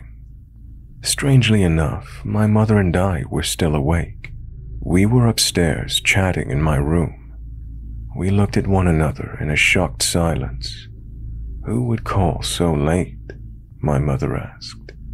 I pressed the intercom button and said, "Yes?" Through the intercom, we heard a woman's voice. Excuse me, I'm sorry to disturb you so late at night. Could I stay here tonight?" By the sound of her voice, I guess she was around 40. She had kind of a deep voice. She sounded very nervous. A part of me suspected it might be an act, but I couldn't be sure. Something was off though. I asked, "Are you a friend of my mom's?" and waited for her reply. No, that's wrong, sorry. I live in the neighborhood. Well, I lost my job actually, so I don't have anywhere to stay. Can I stay here, please? Since her story was all over the place, I didn't believe it at all. Well, since you don't know my mom and I don't know you, I'm afraid, maybe it's a no, I said in a panicky tone of my own. My mom tapped me on the shoulder and decided to take over the conversation with the stranger at the door. I didn't know what the hell was going on, but I wanted to take a look at this person on the doorstep through the window. I got a clear look at her. She was about 50, I'd say. She was wearing very bright clothes and she had dyed blonde hair. This is quite rare in Japan. I think I would have noticed her if she lived in our area. We weren't living in a big city or anything. She was wearing a white hat, a bright green blouse, and a red and white polka-dotted shirt. She was also holding a paper bag, which looked full of things. I couldn't see what though. Something about her really spooked me. I ran back to my mom and said, "Do not let that woman in. Something is wrong. She's really scaring me." I was rambling out of fear, and I can't remember that well. "You've come all this way without an umbrella. I can loan you one you can use to get back home, or to a friend's house if you like," my mother offered the stranger. I was listening to the conversation as I was hiding in the living room out of sight. She freaked me out so much, I couldn't even look at her. I was amazed by my mom's bravery. It sounded like my mother opened the door and was talking to the weird woman. What the hell was she thinking?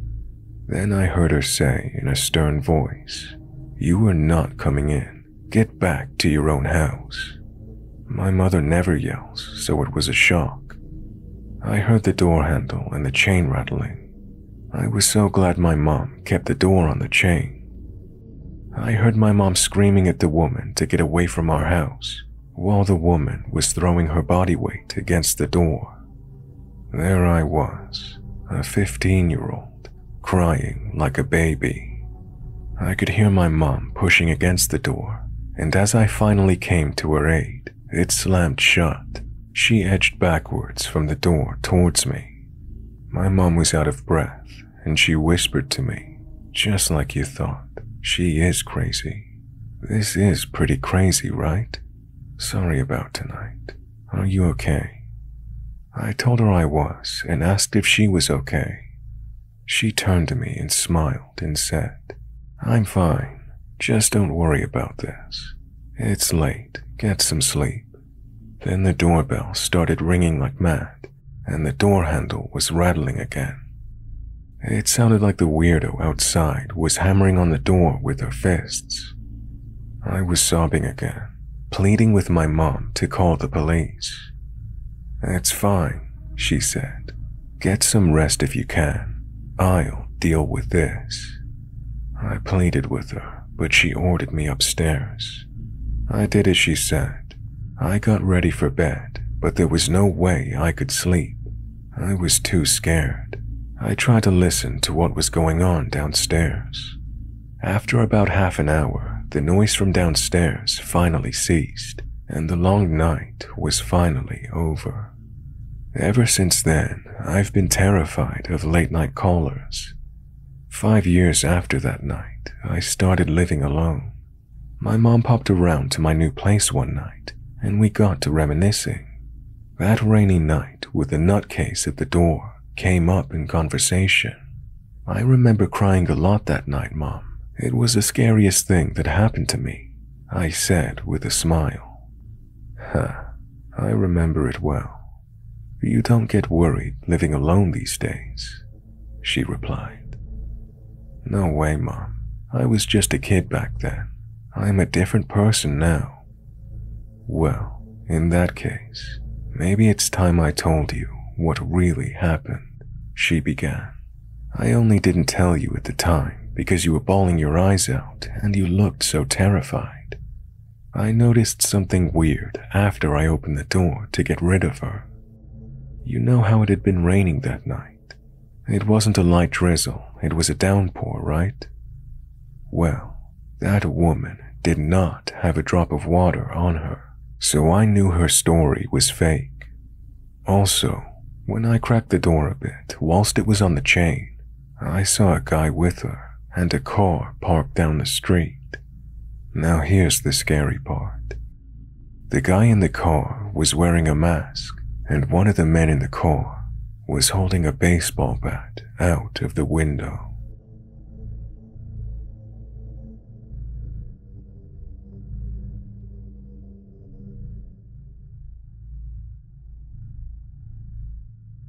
I want to share a story about the time my family's house got broken into. It was a really creepy experience. It happened one dark October evening when I was in high school. Back then, whenever I got home from school, I would go up to my room and lie on my bed and read manga. On the day of the break-in, it was just me in the house. My family had gone shopping. So I shut myself in my room and lost myself in my books. It was great. I needed the toilet though, so I left my room, and that's when I noticed something strange. The smell of tobacco smoke. This was really weird since I don't smoke, and no one in my family does either. I'd never smelled this smell before in my house, so I went in search of the source of the tobacco smell. I began my search in my little sister's room as I noticed the door was slightly ajar. I pushed the door open and switched on the light, and in my little sister's room, was a full, grown man. This guy was in our house. He was holding his shoes in one hand, and he was rummaging through my sister's drawers with his other hand. I guessed that he had taken off his shoes so that he could move around more quietly. My heart stopped, and my skin went ice cold. Somehow I managed to ask, "What are you doing in here?" despite my fear. He started babbling, creating random excuses, none of which were plausible. It was really crazy. My heart was racing now. I didn't know what to do, so I just grabbed him by the arm. I didn't want him to escape. He didn't resist or complain. He kept silent. Luckily, my grandfather lived close by, so I led the intruder with me to his house. When we got there, my grandfather called the police. After some time, the police arrived, and they filled us in on the details after they interviewed him. It turns out that the man lived in one of the apartments across the street that looked directly into our house. Things got really creepy when he told the police that he'd been in our home several times. He said he liked to break in even when there were people in the house. Despite the police interview, the man broke down and confessed. He said the main purpose of his repeated trespasses was the fact that he was drawn to my sister. He had some sort of obsession with her. He told the police that the day I apprehended him, he was looking for some of her underwear to take back to his apartment. He said that the only reason he picked my sister was due to the simple fact that she was his type. He confessed to entering other people's homes too, anyone who was his type. He said that the only reason he went unnoticed by the occupants was because he was very careful not to disturb anything or steal a thing.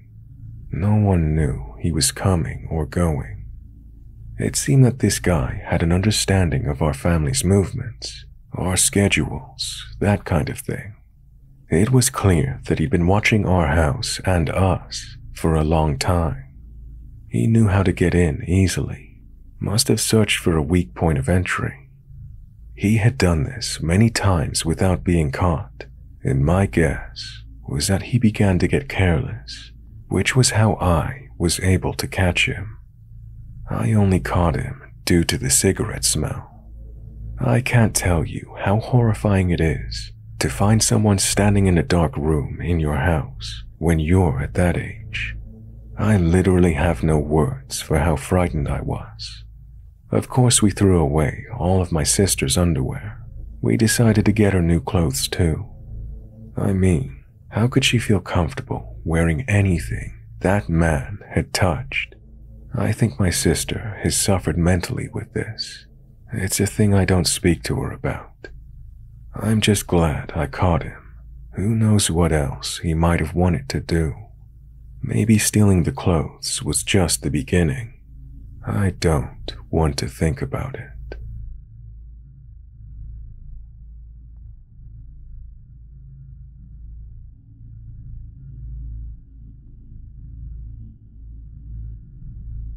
This happened yesterday while both of my parents were at work.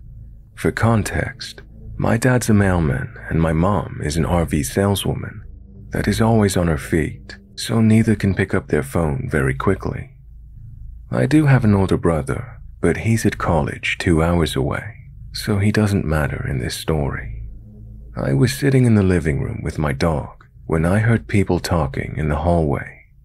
This isn't unusual because I live in a third-floor apartment, and there's a noisy family next door that brings over friends a lot.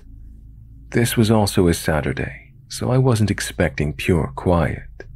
I obviously just ignored the talking, since it's not that loud and I had headphones on. But my dog perks up and walks towards the door with an alert posture. The hair on his back was sticking up, which he never usually does, so I got concerned and took my headphones out.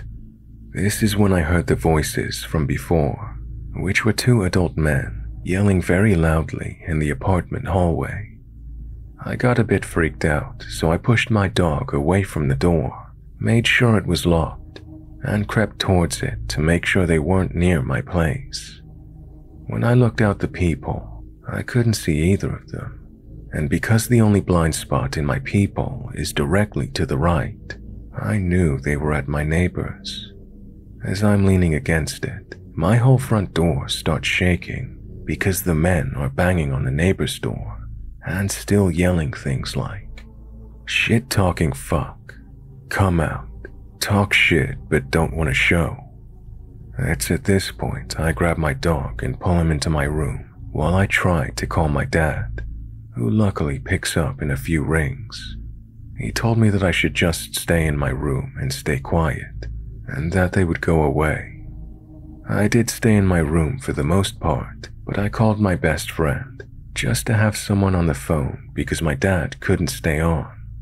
My room is the furthest from the door, so they definitely wouldn't have heard me whispering to my friend about the situation. After about 5 minutes, I stopped hearing the banging. I told my friend I was going to check if I could hear anything. When I got out there, I didn't hear the banging anymore, so I got closer to the door. I looked out of the peephole and I could see one of them pacing. I freaked out again and started creeping back to my room when I heard one of them say, "Maybe we got the wrong house." This threw me into a full-blown panic attack, since my identical apartment door is 5 feet away from my neighbor's, and all the others are down a hallway. If they didn't even know the exact number, and they obviously weren't scared to bang on an apartment door midday, they would probably come to my door. So again, I pulled my dog into my brother's room, since it had a lock and I camped out there. I waited for about 10 minutes before I heard the banging calm down again. I couldn't hear any talking from my position. I was texting my friend who also lives in the complex what was happening, and that's when the banging started again, this time on my door. They went through the same routine, but this time they were much more aggressive. I could hear them slamming, kicking, and hitting my door, all while yelling for some guy to come out. I called my brother later, and he told me there's no way he could have been involved in this, especially because he's 19, and those men had to have been at least 25. I called my dad again, and in his panic, he told me to go out of the room and tell them there's no guys in the apartment, that I'm just a girl. But I just told him I'm gonna call 911. I know they weren't just looking to break down a door, and that they were targeting this at some guy who did them dirty, but I still didn't want to go out there because, 1, even if they're looking for some guy, I don't know if they have weapons, and in their enraged state, they might just call bullshit, but they still have the info on me. Which leads me to number 2. I'm a high school freshman girl, 5'4" and 116 pounds. Quite frankly, I have no fight in me. For example, I'm terrified of knives and guns, so I brought a bowling pin from my room for protection instead. Plus I was mid-panic attack. I would stand no chance against 2 adult men at my door. So letting them know I'm a teen girl home alone isn't the best idea. I sat next to my locked bedroom door with my dog as I called 911. I tried to keep him quiet this whole time, but I didn't want to be suspicious. During this situation, I made sure not to talk to my friend when I was out of the room, to keep quiet and tiptoe everywhere, so they didn't know anyone was home besides the dog. I'm pretty sure they didn't know anyone was home, even though they said, "We know you're in there," during their yells, because earlier they were unsure if they even had the right place. I was on the phone with 911 for a few minutes before I heard light knocking at my door, making me realize I was in so much shock I didn't even know the banging had stopped. The operator said it was the cops, so I ended the call and answered the door. The officers told me the guys took off right before they got there, and they asked me a few questions about male family members, and if they could have any correlation with this.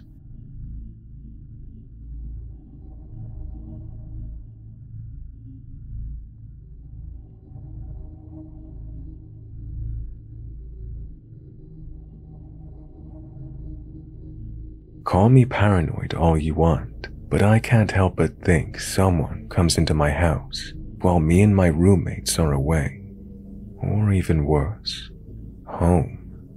My housemates and I are all female. We're all 21 to 22. We recently moved into a house near our college campus. We do not have keys, and instead a code that we use on our doors. We have 3 pretty calm pets. It started with weird individual experiences, random small things going missing from public spaces, but things that were easy to overlook. I also want to mention, we're all very close and honest with one another. The things missing couldn't even be stolen, and the house isn't big. There's only so many places the items could have been, you know? Then there's been occurrences where we'd leave with all the blinds open, come back, and then they'd all be closed. Blankets that were left out but are randomly folded. It's been getting spookier recently. One of my roommates was home alone and heard a thud. She looked around. All the pets were in the living room with her. She then hears footsteps and calls out to us. Of course, we didn't answer, so she grabs the pets and loads them into her car because she's hysterical and convinced someone else was home with her. To top it off, the other day I was trying on some clothes and kept getting a hint of something foul. After much investigation, I realized it's the very shorts I'm wearing. Confused as fuck, I rummaged through my drawer, and out of my 3 rows of shorts, the row in the middle smells and is stained with urine. I was so disgusted. When I tell you, we have pondered every possible explanation, from our pets to even ourselves. The smell wasn't that of a cat or dog. There were no rat droppings. I immediately registered it as human urine. After doing all my laundry, I noticed 2 identical pairs of my underwear were missing, nowhere to be found at all. We've been trying not to talk about the situation because it seems like when we do, we ask for something bad to happen, so we refer to it as Joe, or just text if it's urgent. We ordered cameras on Amazon, and we'll be setting them up later. One outside the front door, the other outside the back. And something I forgot to mention, our house is a duplex-style home, so we have 2 floors. The first floor, where my bedroom is, has 2 points of entry, not including the windows, but we do keep the windows locked and their screens. The second floor has 2 bedrooms, a laundry room, and the attic door is in between all 3. We are also the first tenants ever in this house. Someone did do a sweep of the attic today. An interesting thing to note, there was blue paint dried and crusted on the entryway of the attic, and on the floor, and the bottoms of a few bins we have up there. We couldn't find the source of the paint, and we don't own paint of any kind. As of right now, the missing item count is at 5, with 2 of its newest additions today when I got back from class. 2 earrings from 2 different pairs were in a small container on my dresser. I won't count it just yet though, since I give myself 24 to 48 hours in case I misplaced something. I'm not sure if this is relevant, but something to think about. We met a neighbor who lives a few houses down maybe a month ago. She was very nice, but grew fond of us really quickly and started to become so comfortable that it made us uncomfortable.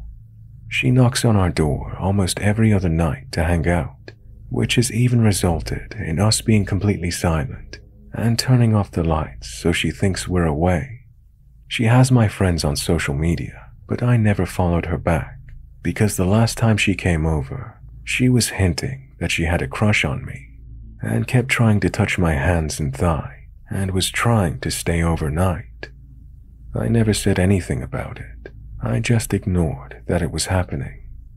She also had mentioned multiple times of how she notices when we leave or come back. She's learned the sounds of our cars and horns, and knows which cars come back based solely on the lights at night. She definitely remembers and knows our routine, and has even said to me, "I notice you're the one who's gone the most." It's kind of weird, but to be honest, she seems too nice to have ever done anything dangerous. Maybe she's just lonely. So, the goals for the week: set up cameras tonight, buy a bedroom camera, change door codes, write incidents with dates and journal, give written report to police department, booby trap the house.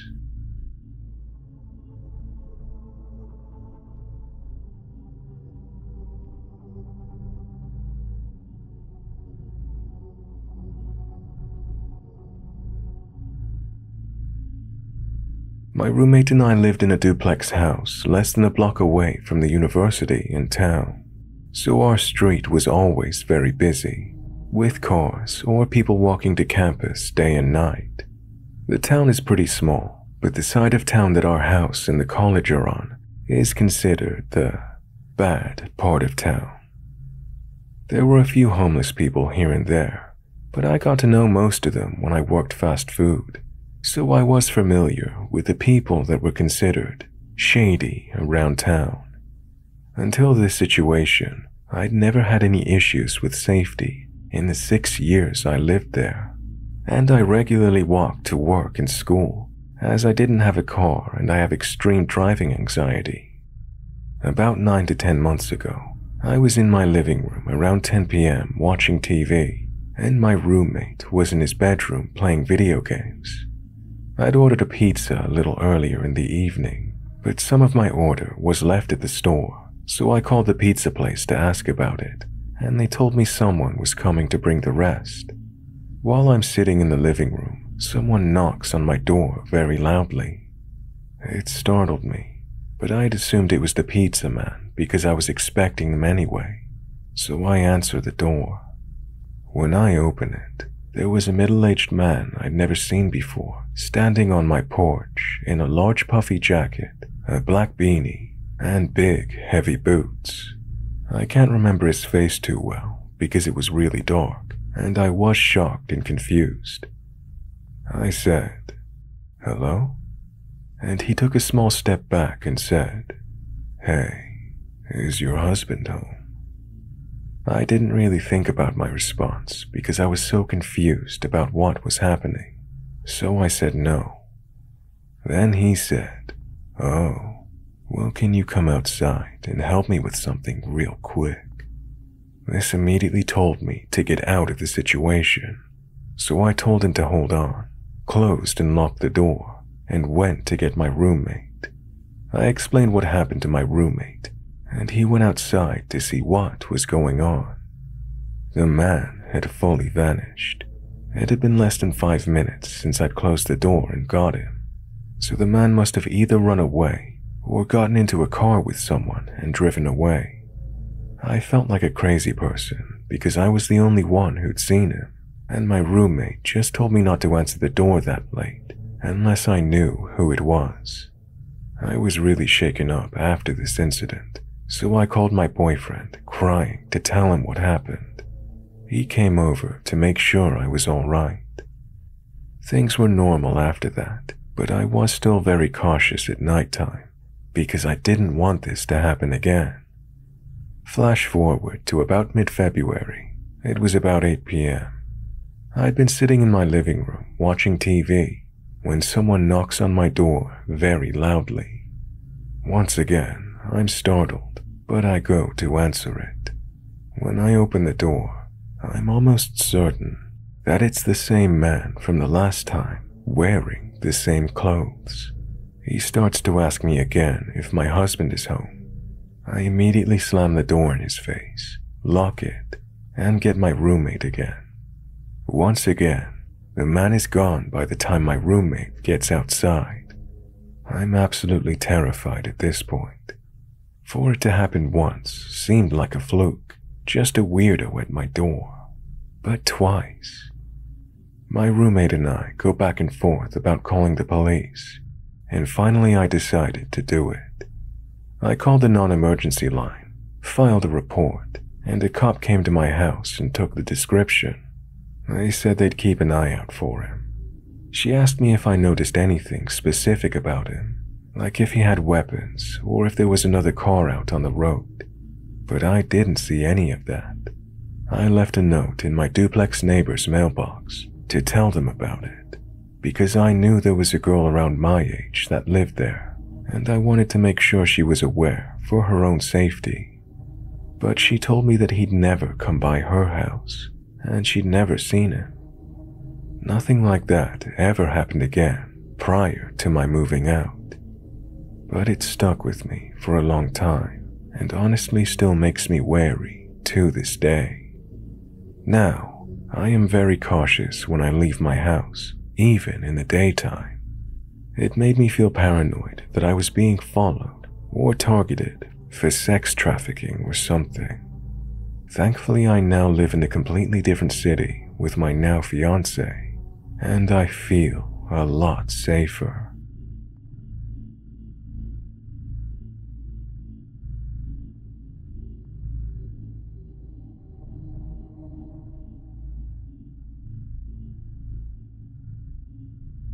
This took place when I was 6 or 7. My parents were out late at a bar. My older sister, who was 14 to 15 at the time, was watching me. We were in the living room watching TV. It was fairly late, around 10 to 11 p.m.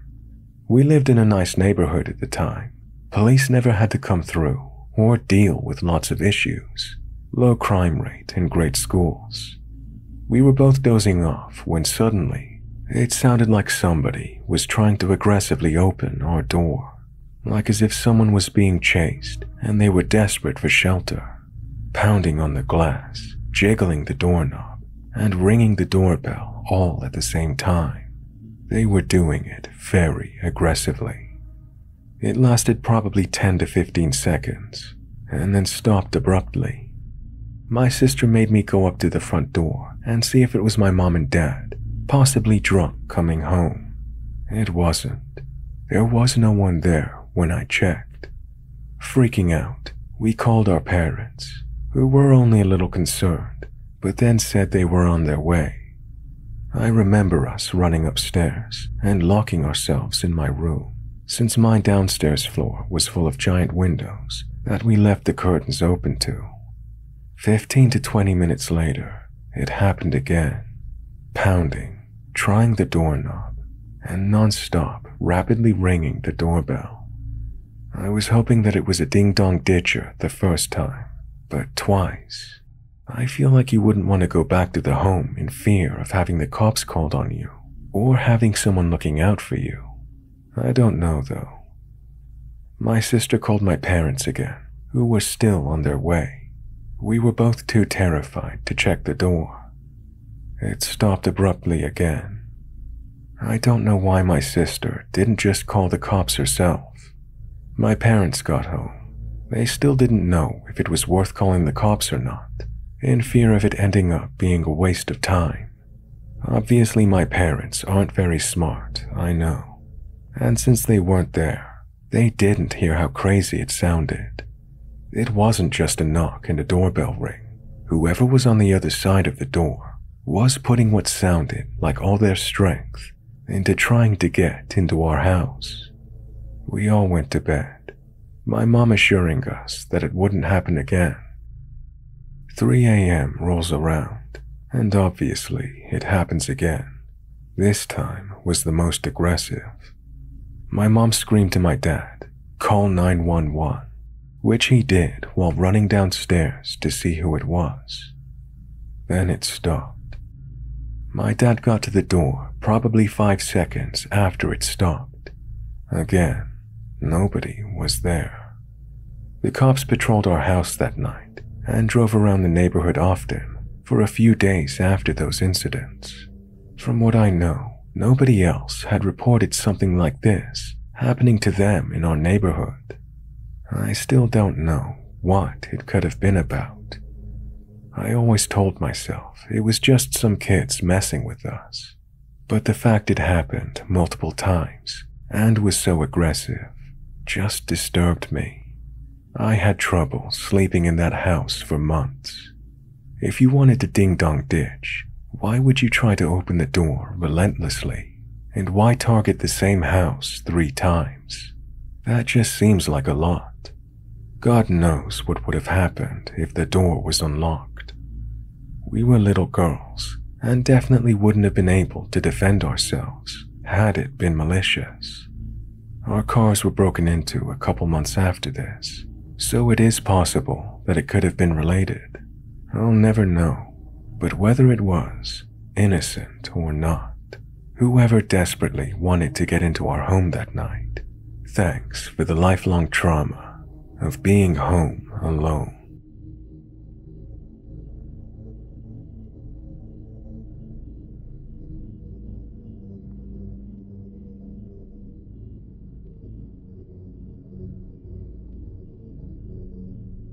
So this was about 15 years ago or so now, possibly more.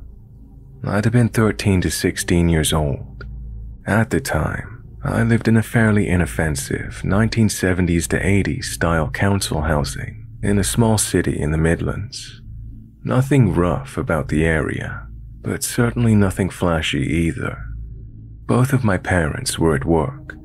I was on holiday from school, hanging out at home. Around midday, there was a knock at the door, and 2 men were stood there. An older guy and a younger guy. One in a hoodie and dirty jeans, the other in a coat. They both kind of looked like mechanics, oily clothes and the like. "Hey, can I help?" "Yeah, we're from British Gas. We're here to do some meter readings and maintenance work on the boiler." "Oh, okay. I wasn't expecting anyone," I said. Well, we called earlier. Was that not you we spoke to?" "No, it must have been my stepdad." Well, it shouldn't take too long." "Okay, cool," I replied. Something didn't feel quite right about the whole thing, but it wasn't entirely unrealistic that my parents had forgotten to give me a heads up that there'd be some guys coming over. It couldn't hurt to let them in, right? But for whatever reason, right before I did so, my gut completely took over, and it was like I became hyper-aware of everything. It was as though I suddenly analyzed the whole situation in milliseconds. 2 guys, no uniforms, generic-looking van parked outside, clearly not native English speakers. And the final cherry on the top, I looked them both up and down to see what equipment they had with them. One of them had a hammer, the other had a fucking 8-inch screwdriver. That was it. "Okay, I'm just gonna call my stepdad and see if he's coming home to meet you. He only works up the road, so it won't take him long if you need him here," I said.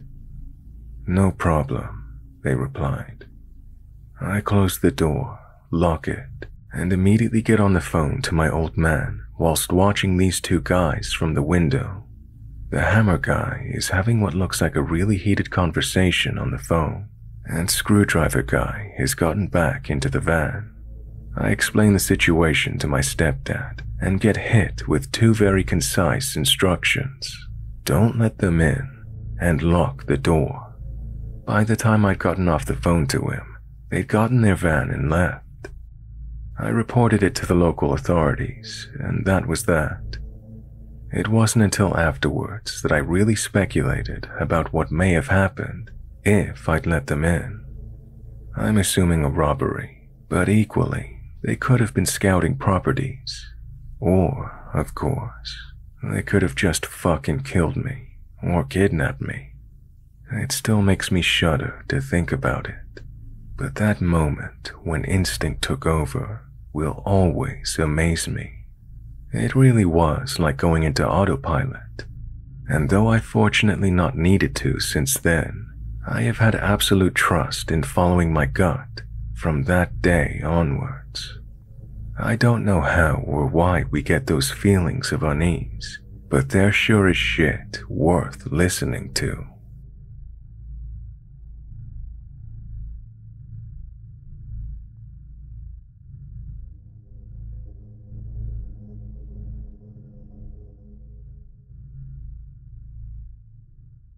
When I was 13 years old, my family was robbed by my mom's ex-best friend. They, before robbing us, had broken in multiple times. One time they left the front door open, and another my mother opened the laundry room door, and as she did, the back door closed. Having these experiences, we changed the locks and made sure that we locked the doors at night and armed the home alarm. The following year, the events in this story happened. For a bit of context, my family lived in a really bad area. People had been robbed, and some people had even been assaulted or jumped. My father is a truck driver, so my mother, brother, and I were usually alone there. My mom is someone who really enjoys watching the ID channel on TV. In fact, my town was once featured on one of the ID channel shows. Our town has such a high crime rate that a human trafficking ring was busted, and my mom's ex-best friend knew someone that was busted. The city I live in is the most dangerous in the country, and just yesterday we drove past a car dump. Earlier in this year also, we've called the cops twice, once because we heard someone in the backyard, and another because we heard gunshots. One night my brother was asleep in the living room, I was in my room, and my mother was in her bedroom. I was on my phone at 1 a.m. because insomnia sucks. Suddenly I heard the doorbell being rung frantically. My mom is a light sleeper, so she got up and went to the front door. She looked through the peephole of the door. I'd walked out as she was standing on her toes looking at the front door. She was speaking to the guy behind the door. I heard a muffled guy's voice say, "My car broke down and I need to use your phone." My mom cleverly replied, "I'm sorry, I don't have a phone." She grabbed her phone after saying that. The man insisted and tried to open the door. He got angry because it was locked and started shouting. I went to my brother and woke him up. I told him to be quiet and we ran to the bathroom. My mom eventually joined us. We hid in the bathroom together and held onto each other. It felt like a lifetime in that bathroom. My mother was on the phone with 911 the entire time. I was making sure my brother remained quiet. When my mom was told the cops were there, she made sure that when she heard them knocking, that it was them. She gave her statement. I couldn't hear it all because my brother and I were in the bathroom together. My mom told us we could get out, and I immediately called my dad in tears. He answered, and I was crying so hard that my father couldn't understand me. I gave my mother the phone. A while later, the cops came back. They told my mother that they got the guy my mom described, and he was playing on his phone. They said he did not have a car. His intentions were probably to break in and rob us, or maybe worse. My mom watching the ID channel saved our lives.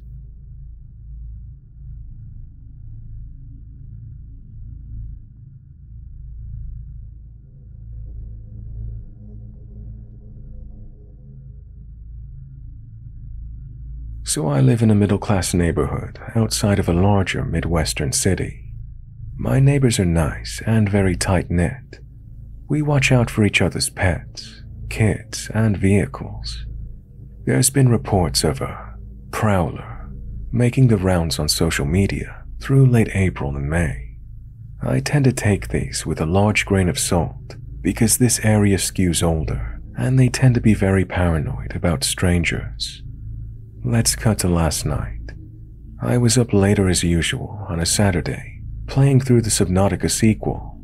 I play with my headphones on my PC because it's very immersive. I got up to grab a beer from the fridge and plug my phone into charge. I have a roommate, but he's a long-haul trucker and is currently on the road until next week. As I went back to my PC room, I noticed my back porch light was on. This isn't too unusual, as there are plenty of cats, possums, or whatever around here. I still decided to check it out. I poke my head into my sunroom, directly behind my PC room, and I see the outline of a tall adult at the glass back door. I shut the door and locked it. I had a momentary freakout and went to grab my phone.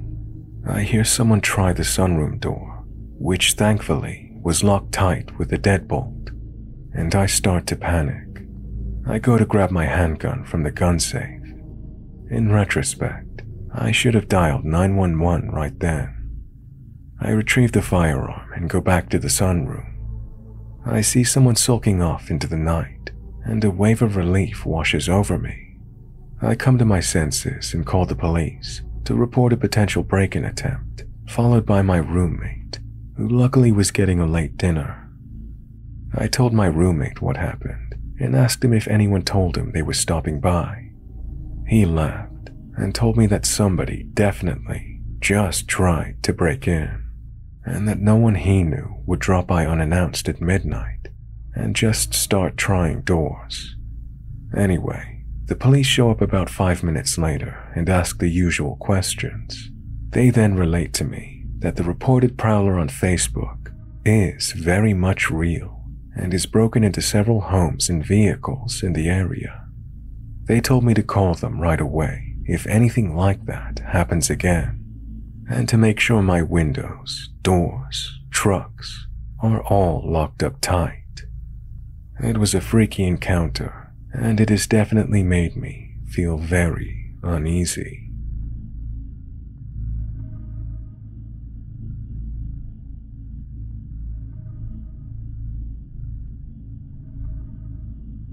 Hey guys, I hope you enjoyed that one.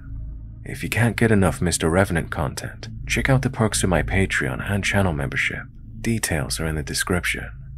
I want to say a special thanks to those already supporting the channel. So huge thanks to Des, Tina, B, Snowball Rathina, Amanda Jane, Paula, Dina, Vampy Debs, Patricia, Amber, Krista, Brenda, Absinthe Alice, Art and Gaming, Pretty Girl 215, Christy, Crafty Cow, Kay, Borderline Betty, Spider's Web, Ooh La La Andrea, Lady Drackard, Sue, Monique, Sean Gorman, Sam, Zep, Mr. Backwards, Sarah C., Casey, Linda, Austin, Tegan, Chris and Donna, Lil Smart, Jennifer, Gabrielle, Misanthropia, Ryan, Estara Rain, Rudy, Rochelle, Christina De La Rosa, Noosh, Fire05, Jody, Sarah P., James Gargano, Gemma Allam, Monica Levalace, Alex, and Courtney Maxwell. Thank you all for listening, guys. I'll see you in the next one.